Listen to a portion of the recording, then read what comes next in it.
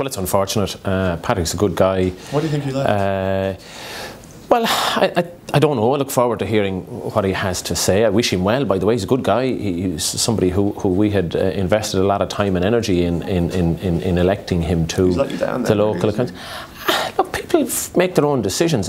I think he may have seen that the opportunity didn't happen for him on this occasion. He did contest, as you know, the Fianna Fáil selection convention for the by-election. Bobby Aylward, you know, an established politician in the southern end of the county, won through. Patrick wished him well at the selection convention and said he'd get behind him. Now he's chosen not to do it. Another opportunity's coming. Look, opportunities come for people all the time, and they make a judgment and they take it. And I wish Patrick well in his decision in that regard. You know, best of luck. Okay. Do you think more will follow him? In Kilkenny?